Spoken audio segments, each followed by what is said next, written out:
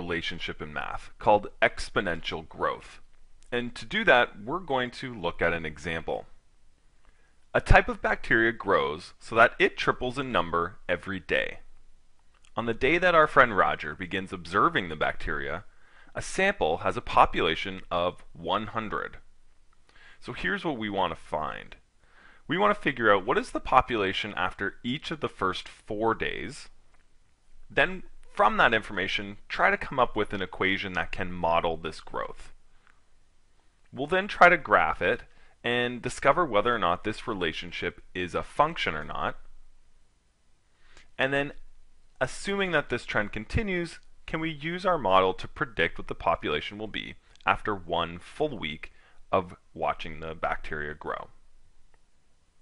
Let's start by recording what Roger has seen over the first 4 days.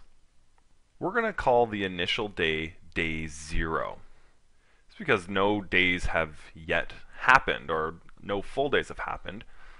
And Roger has noticed that his sample population started with a population of 100. So we're going to say that that number, 100, is occurring on day 0, or after 0 days have elapsed. So after 1 day, the number of bacteria have tripled. This is some easy mental math we can do here. Tripling 100 is equal to 300. So after 1 full day, he should have 300 bacteria. If he waits another day, it should triple again. 300 tripled again is 900. And we'll do this for the remaining 2 days here. So after the 3rd day, we'll triple 900 again. That's 2,700. And then after the 4th day, 2,700 times 3 is 8,100. Those bacteria grew really fast. And you can sort of already see what this relationship of exponential growth is like. Starts off relatively small, grows a little, and then it sort of explodes into a big number. So let's try to figure out what an equation is that we could use to model this growth, so that if we wanted to figure out how many would be in the population in 7 days, or 21 days, or 100 days, we could use this formula rather than needing to continue the chart all the way down. Well, our initial day started with 100 bacteria. Mathematically, how did we get to this 300 after 1 day? Well, we took this 100 bacteria and we multiplied it by 3. 3 times 100 is 300. Well, how did we get to this 900? Well, I guess if we start all the way from the beginning, we took our initial 100, multiplied it by 3, and then took that number and multiplied it by 3. So this is the same thing as saying 100 times 3, and then times 3 again. And then each day after, we just multiply this result by another 3. Multiply by 3 again. And of course, on our last day, we start with our initial amount of 100. We multiply by 3, we multiply by 3, we multiply by 3, and then we multiply by 3 one last time. The shorthand way of writing each of these is easy to do because we understand exponents. Exponents are just a quicker way to write us multiplying something over and over and over again. So on the first day, we just have our 100. On the next day, we had 100 multiplied by 3. And here we have 100 multiplied by 3 times 3, so that's just 3 squared. Here we have 100 multiplied by 3 cubed, and then finally 100 multiplied by 3 to the exponent 4. We can kind of see a pattern here. All of these are the same, except for this first one here, and we'll get to that in a second. We could write a general formula for this, and we can say that the population after X number of days is going to equal 100 times 3 to some exponent. So what's the relationship between the exponent that's on the 3 and what day it is? Well, you can sort of see here that if it was day 4, the exponent was 4. If it was day 2, the exponent was 2. So it's going to be 100 times 3 to the exponent of whatever day it is, and in this case we've said the day is x. Well, how does this work for the first day? Because the first day, before we've even had any growth, we had an initial population of 100. But there's no exponent on there, or there's no times 3.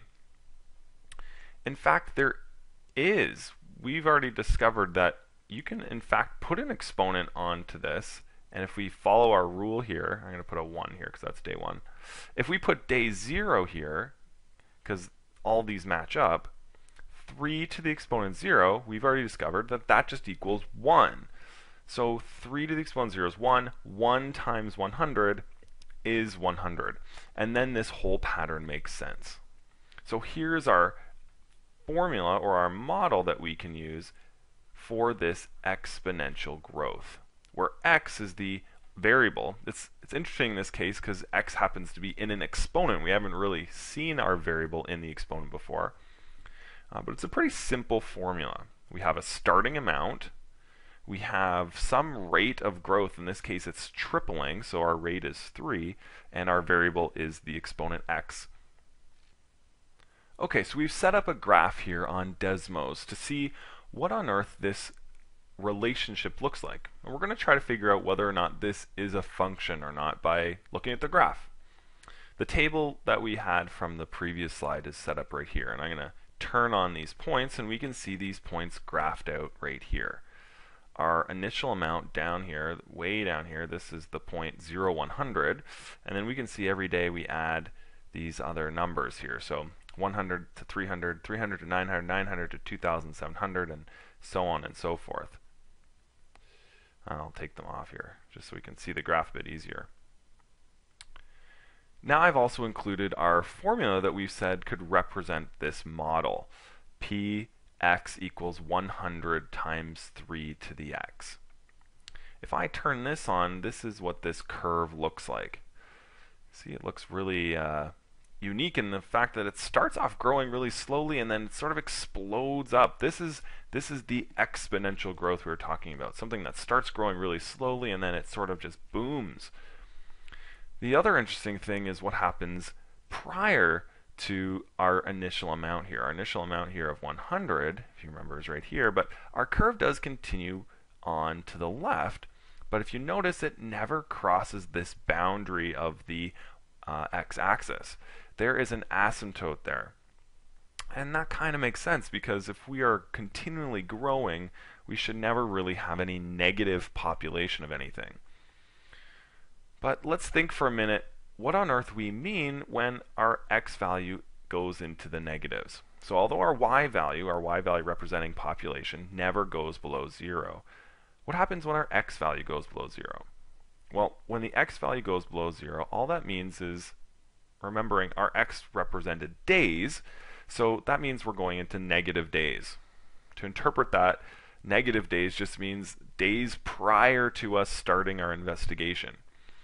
Our friend Roger, who was doing this investigation, he noticed that on the start of his investigation there were 100 bacteria, but prior to him looking at this, there must have been some sort of bacteria before that, like a day before, 2 days before, and so on. Those amounts of growth appear prior to 0 on the x-axis. But you'll notice they'll never dip below 0. In fact, if we zoom in closer and closer, this curve, let's do that quickly here, this curve never in fact touches the x-axis. You can see that it asymptotes right there.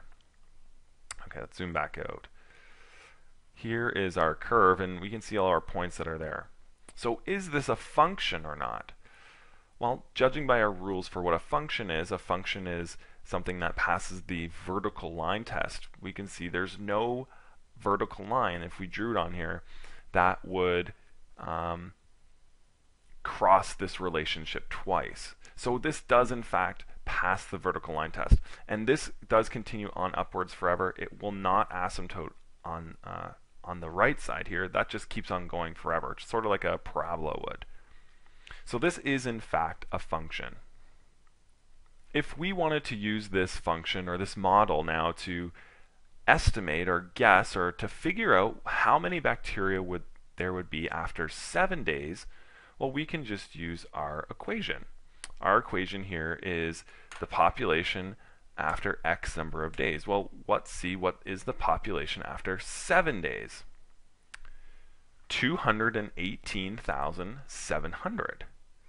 So how did it get that 218,700?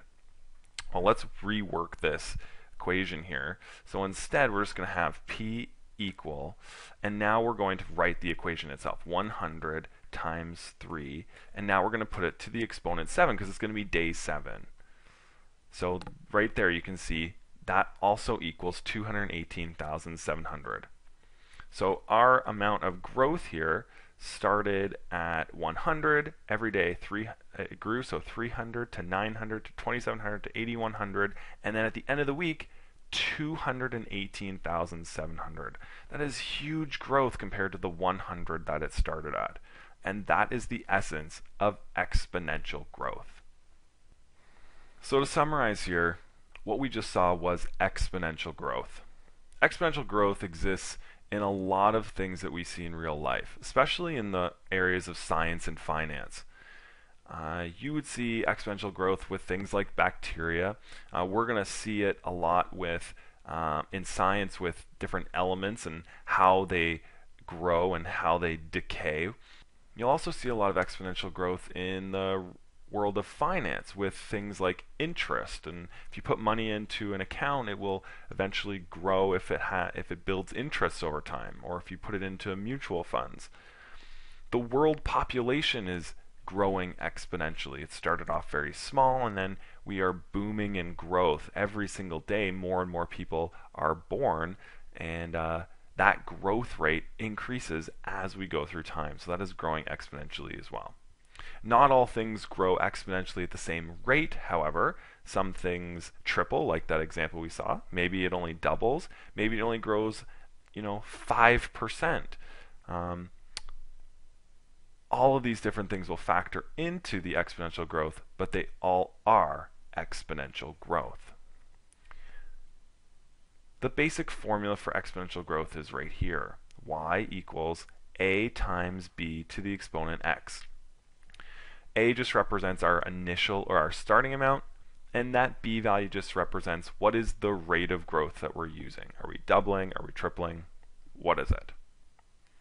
Throughout the rest of this unit, we're going to look at different types of exponential growth and decay, and look at other models that we can use to express our exponential growth or decay patterns.